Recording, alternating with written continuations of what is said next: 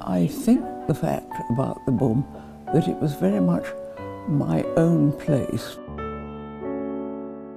You do what you liked in it.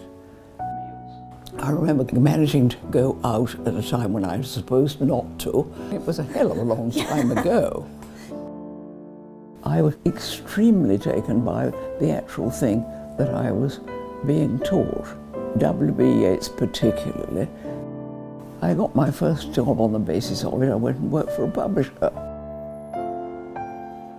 Cambridge meant freedom to a very large extent.